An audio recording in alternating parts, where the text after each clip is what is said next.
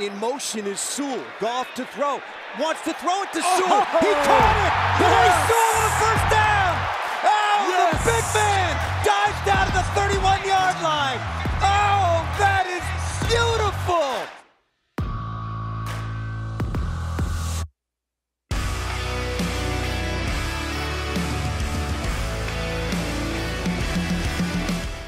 Welcome to the Twentyman the Huddle podcast presented by Microsoft, and I am very happy to welcome in former Lions safety Glover Quin. Glove, man, you look like you can still play a little bit here. You keeping yourself pretty fit, man.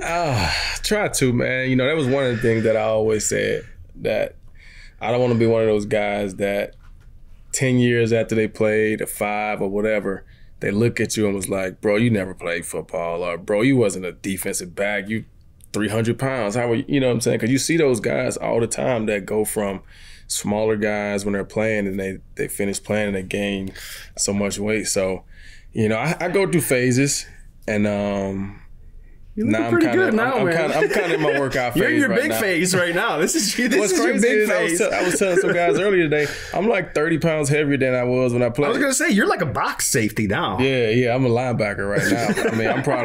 I'm like 245. I got on the scale today, I was 245. So I'm like a Mike linebacker in the NFL. It's good crazy. for you. How are the kids doing? They're doing good. They're doing well.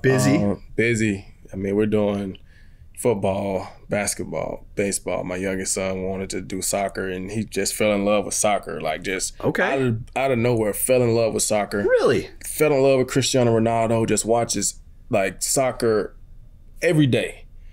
I took him to a camp this summer, and they fell in love with him.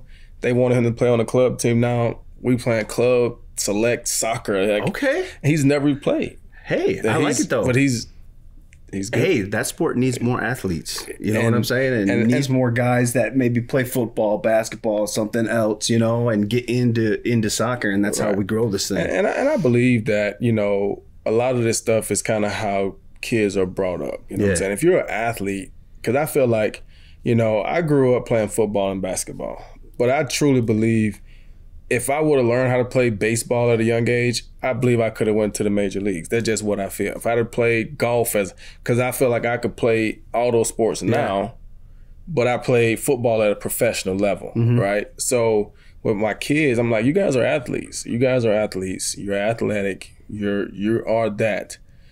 You need to learn. I'm going to teach you how to play at a young age. So I started them in baseball. Yeah. And now they're phenomenal at baseball. I'm like, you'll know how to play football. Yeah. You grow up around football. We can get to football. But they kind of do it all. And so we in this soccer, and it's fun. I love it. My son plays baseball, and when he's playing baseball, he wants to be a Major League Baseball player, and that's what he's all about. And then when it's hockey season, he puts the bat away, picks up the hockey stick, and he wants to play in the NHL. And, you know, I love the fact that of kids playing multiple sports, doing multiple things. I think it's great for them. So it sounds like you're enjoying retirement, but it's not full retirement. Now, I hear you've got a nice little kind of side business going. You are getting pretty good as a photographer, and you do your own framing as well, right? Yeah. We talked about this before, and I have to tell you, Glover, like you guys know Glover, right? From years, he lit up when we started talking about that. You're into this. You know, I love it, and I tell people all the time, honestly, outside of the physical nature of football, I kind of get the same fulfillment from playing football. Really? Because football was a job to me. That's kind of how I looked at it. And so when you put in hours of studying, hours of training, hours of rehab, prehab, sleeping, you put all that preparation into going out and playing well on Sunday. Right? So when you go out and you play well on Sunday, it feels great because you know everything that went into it and you went out and performed well. So when you get a project from somebody that they want to get this piece frame, something is memorable to them, right? This means something to somebody. And when they give it to you, they trust you to like it's going to be the centerpiece somewhere. Right. It's going to be a conversation piece. You know, when you look at it and think about ideas of what to do, talk with them, go over different ideas, kind of get a plan, and then now you got to execute that. You got to get the stuff. You got to get this done. You got to make sure it's right. You got to, and like when everything comes together and you pick it up and it's like, man, that looks fly. And then you give it to them and they're so excited and you see the excitement on their face. It's such a cool thing, man. So yeah, I started doing custom framing, and I mean, I frame all types of stuff. Jerseys, pictures. Is that moment posters. just as good as an NFL interception? You know, it's NFL interception is probably nicer, but a few more eyes on you, right? But it feels good. Yeah. To the heart, it feels good because the NFL interception is so much like physical emotion that you feel at the time. You know what I'm saying? But when you sit back at the core of it, like once you go home and you get out of the arena with 80,000 people screaming and your teammates hitting you and all these different things, and you kind of just script it down, it's like, dog, I saw that play happening all week in film. I saw this. I felt it. Dog, when the quarterback looked, it just looked so open to me. And so you start thinking about its pure form. Yeah. And to the heart, it feels good, right? 100%. And so with those frames, when you sit back and just think about, man, like, that came together nicely. In its pure form, it's like, man, that feels good. I love it, man. And so it's cool. That's awesome. Good for you. But you are in Allen Park. You took in practice, and you were part of the alternate broadcast for the first preseason game. So I want to pick your brain a little bit about what you saw from that game, what jumped out to you. Put your analyst hat on a little bit. You did a great job in that broadcast, by the way. You have a knack. Kind of fun. You have a knack for this too. But maybe three things. And it's a preseason. Obviously, you've been through it. Starters don't play. But maybe three things that jumped out to you about the preseason game number one. Well, I mean, the atmosphere for one. Yeah. You know, for it to be a preseason game, the atmosphere, the Lions fans are excited. They're going to show up, and I think the team. I think last year the expectations were high, and I think they were just talking in terms maybe a little immature, right? Far as this, I think going through that last year, that's accurate. Learning how to win and what it takes, now going through a whole offseason. This year the expectations are high, but I think it looks like they're ready to handle that. Yeah. It looks like they're ready to handle that portion of it. I mean, Jahmyr Gibbs is somebody that I liked in college. And then when the Lions drafted him, I was like, oh, wow. And the way he moves, you can see it in the first preseason game. I mean, they rolled him hard in one drive, getting him carries. And if he can stay healthy, he's going to give that offense a different burst. Yeah. You know, Jameson, I like him. I think he got some great ability. I saw him drop a pass that I really would have wanted to see him catch. The deep one. Because that's your role, right? When you're the speed guy, you're the guy that opens up so many things for an Amon-Ra St. Brown, right? You're the guy that opens up so much because you're going to take two guys, right? You got to be that guy that they feel like we can't have a DB one-on-one with him down the field. Not because he's going to run passes, but just because he's going to go up and make a tough catch, right? If they don't feel like you can go up and make a tough catch, then they're going to trust that guy one-on-one. They just play him for the deep route. If they throw it up, be more physical. So he has to be more physical because you can't run past everybody, right? You're going to have to make tough catches. So I would have loved to see that. And, I mean, just watching the guys on defense, they was flying around. I like the secondary that I'm seeing. Yeah, I think they got some playmakers. We're gonna get into that a little bit too. And then I like you know Dre Bly, who's the corners coach. He was a ball hog, right? So when you're a ball hog, you're gonna teach those things. You're gonna emphasize those things every day, and so it's gonna become hopefully part of what they're doing. And turnovers start happening. The more turnovers you get, obviously you give your offense more chance. I'm glad you mentioned the turnovers because you led this league in interceptions one year. They get a guy in CJ Gardner-Johnson who led it last year. Just having a guy like that, a ball hawk, a safety who can get his hands on footballs, create those game-changing plays. Just how big is that for a defense? What kind of a difference maker is a guy like that? I mean, that's huge. I mean, that's huge because, I mean, these offenses nowadays are so good. You know what I'm saying? And the more opportunities you give them to score, eventually they're going to cash it in. The more you can take the ball away from them and give it to your offense, you're going to have a higher success rate than they letting the other team have the ball. Yeah. So anytime you got guys that you feel like can turn the ball over, for one, turnovers become infectious. You know what I'm saying? Mm-hmm. Once you start turning the ball over, everybody wants to get a part of it, right? Yeah. Everybody starts turning the ball over, punching the ball out, catching interceptions. So, I mean, we used to say turnovers are contagious, right? You know what I'm saying? Once you get one, it's like, boom, it's like another one, another one, right? And so having a guy like that can get the ball, bring some attitude, some swagger. He was out there today. He made some big plays out there today. He's talking a lot of noise. And we know he does that. You know, that's good. Long as you can back it up, like, go and play. And so I'm excited to see what they do at the safety position. They got a lot of guys in that safety room. Mm-hmm. It's a crowded safety backfield. Kirby's another guy like that. You saw the 4 interceptions as a rookie, a guy that can make plays, get his hands on footballs too. Now you got two guys like that. Back there. You know, when you were playing and went to Seattle. Why is it Quandre? Thank you. I mean, that was two guys that could get their hands on footballs and make plays back there, and it looks like that's kind of developing again here.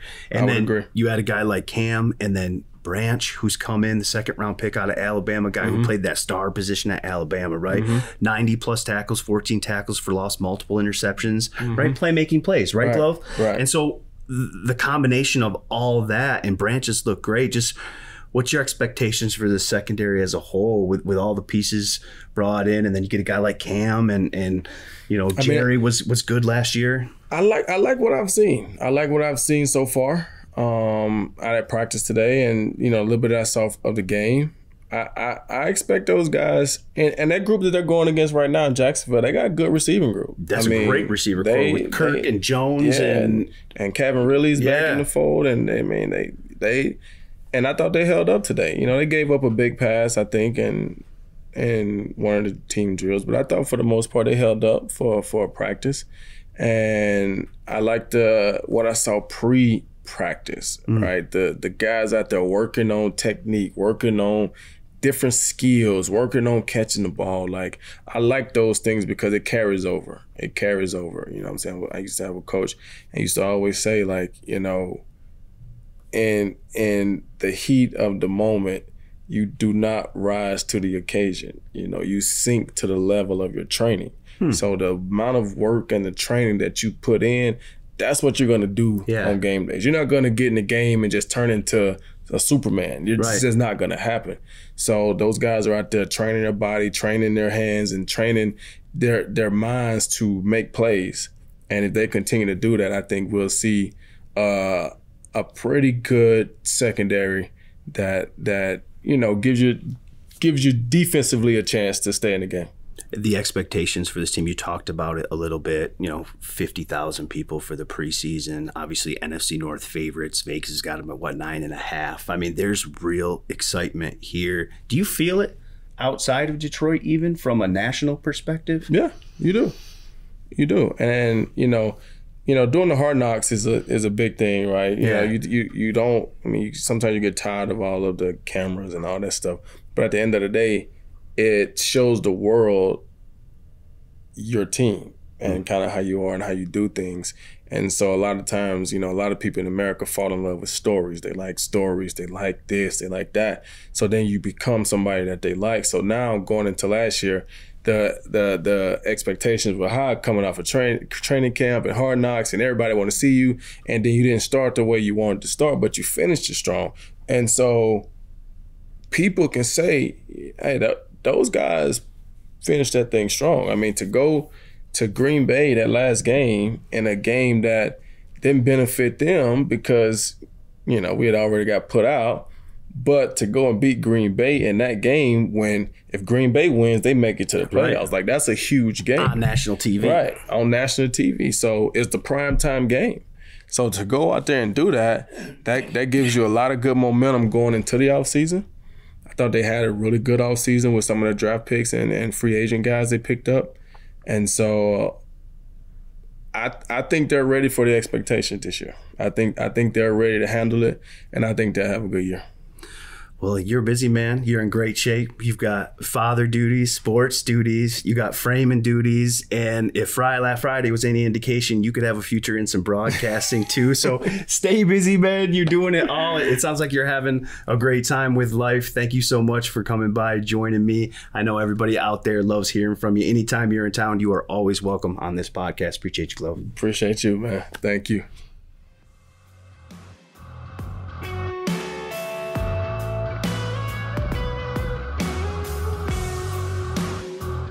Welcome back to the Twentyman the Huddle podcast presented by Microsoft.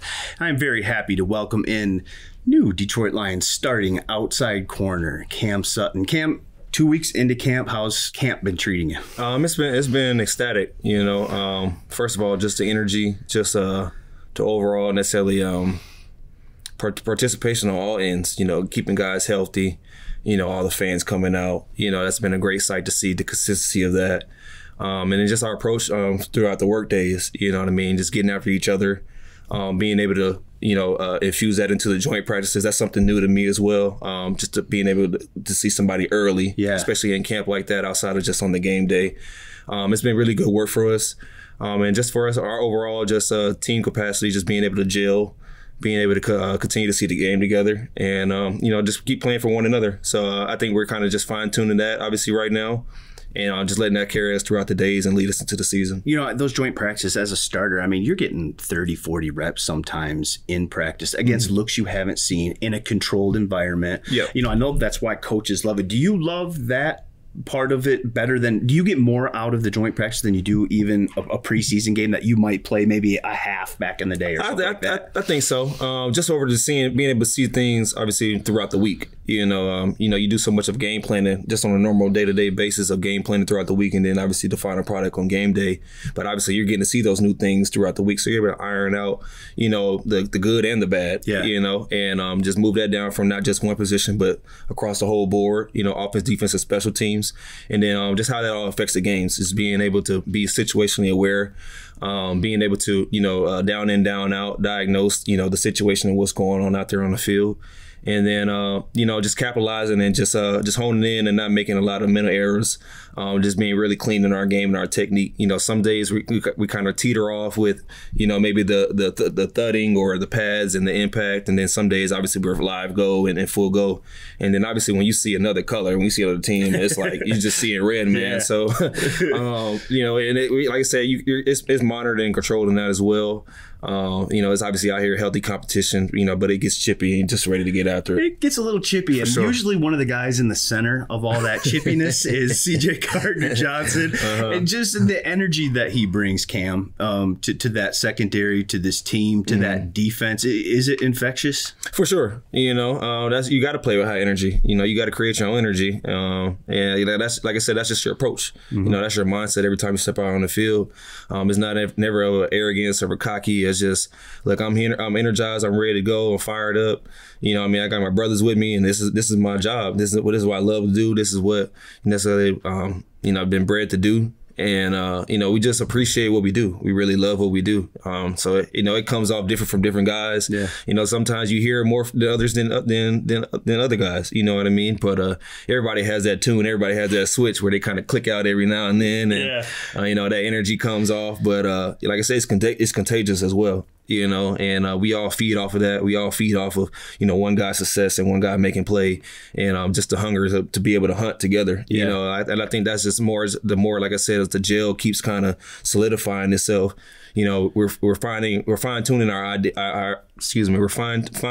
identity, and you know, like I said, we're just ready to to really just see another color, man. What do you want that identity to be in the secondary? Because I've noticed from the outside looking in, just watching through 15 practices now, more hands-on footballs, more balls on the ground, more turnovers. I mean, you had a fumble recovery yesterday, get up, pop out. CJ caused it. CJ had an interception today. It just seems like more generating kind of more of those big plays. But what do you want the MO to be for that secondary when it's said and done? Yeah, just for the secondary standpoint, one thing you talk about is just physicality, little man hitting. So that's a part of the game. Little man hitting. Yeah, like man. That. So, you got your big guys, you got your big guys up front, they say second level. But, when you got, secondary guys, turning the ball back, stopping the ball, no yards after contact, obviously making plays on the ball, that's infectious in itself. Yeah.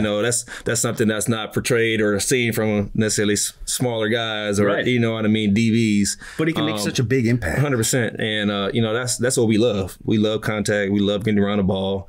And then just obviously the advantageous kind of situations for us to do that. Being able to see the ball, being able to, vice tackle and get to the guys, on early downs or just down and down out in general. And like I said, just being fast, physical, and free. No MEs. Communication is just on a high level, and it's never just a dull moment out there on the field. Like I said, just keeping that energy and that spirit high. Fast, physical, and free. That sounds like a shirt. Hey man, That's like everything here. Hey man, like I said, just building that identity, just building on it. You were in Pittsburgh, obviously, to start your career and for a while. I'm just curious how you're adjusting to a new situation here, a new defense. It seems like you're settling in really nice. Yeah. into that unit. For sure. The biggest thing is obviously just appreciating the days. Some days are obviously more better than others. You know what I mean? And that's the growing pain. Who's you can't fight or shy away from. You know what I mean? The growth within obviously a new situation. And like I said, the more that we keep coming together, the more we keep spending time together, they kind of been able to help me flush that all out. And like I said, just settle my feet in a little bit, even within the scheme, just being able to see the game the same way. Like I said, to eliminate the mishaps that happen out on the field. Some things are going to happen. Some things are going to, go, based upon coverage or whatever happens out there in the field. And obviously offenses and teams get paid to make plays and stuff too. You know what I mean? But our job is to obviously defend the ball, not give up explosives. Like, again, little man hitting, being physical, flying around, and obviously make plays on the ball. So have you seen this defense evolve? Speaking of the front seven too, now you've got to see it again in 4 joint practices, and that's a pretty good look. That's a good tapes load. What do you like about the defensive unit as a whole? Maybe what's one thing you guys need to maybe shore up a little bit, or you'd like to see continued improvement for the next 2 weeks? Just an individual continued growth. Everybody has something to work on in their game, and just fine tuning, so just being that consistent player, rep in, rep out, day in, day out. Just understanding your job, no mental errors, and not being aligned in the right spot. Not having the pre-communication, the post-communication, like those little small things that we have to keep building on, and let that kind of flesh itself out as it goes. That's something that shouldn't be happening, especially going into week 1, and then obviously later down into the season, we shouldn't have the same problems. We should be finding new problems necessarily week in, week out, or day in, day out. What's jumped out that you like?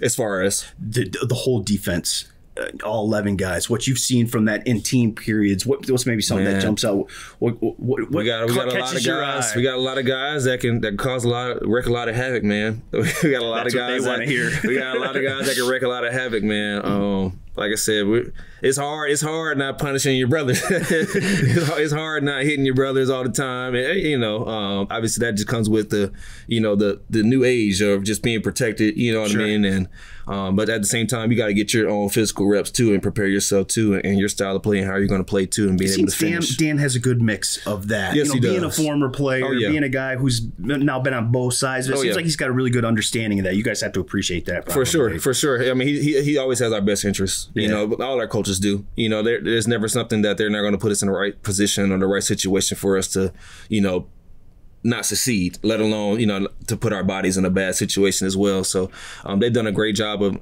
protecting all the guys, not just the selective guys, it's literally the whole team. And I think that's why, as a whole, we've been pretty healthy for the most, for sure.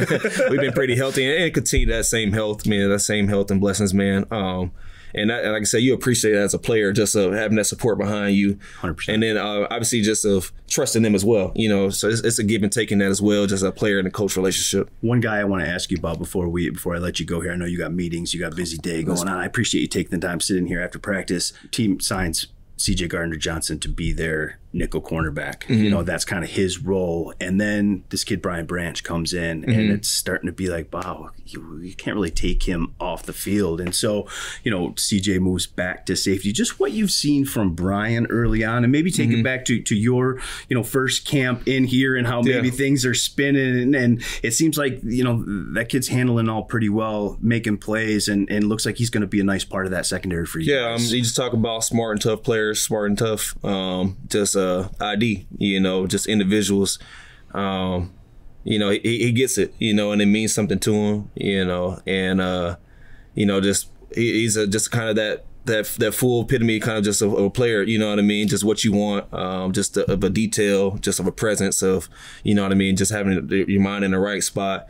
He's got all the physical attributes that you would need as a player, and then just of position flexibility that just helps him out. You know, it's going to help him out in his career, you know, for a long time, as well as just all the guys that we have in the secondary. Multiple guys. CJ can do that. We got so many guys. Can do different things. You can play inside, outside. Everybody. You know what I mean? So, like I said, just continue to be a moving target. You know, it's hard when you can't line up and just you say you have 11 guys and you're just going to play the left side and the right side of the field every week. You know what I mean? And that gives offenses just as much to look at and game plan around. You can start to match up against for sure. Guys. You know, different looks, matchups. You can play man zones. I mean, that's just where the game is going today. You know, like I said, you've seen so much from offenses, just how they challenge defenses with, you know, certain looks. Certain guys on the move, or just being in different positions to create matchups and things like that. So, you know, that's a back and forth chess match of, you know, how do we get the guys in here who can, you know, execute the scheme, but at the same time match up and do the things that we want to do and have the position flexibility as well. Well, Cam, it seems like you guys are certainly more prepared to do that to opposing offenses. It's been fun to watch you guys as a secondary develop, as a defense develop, more hands-on footballs, more balls on the ground. If you haven't been out to these joint practices, they've been giving Jacksonville and New York Giants offense all they can handle. We don't need to talk about it. It's all good. So all they can handle, though. So we'll be ready to put the product out. It's going to be fun. It's been exciting. I know Lions fans are exciting. Thanks for joining me. I appreciate you, and good luck the next 2 weeks, and go give Kansas City hell. Appreciate you. Much love. On pride, baby.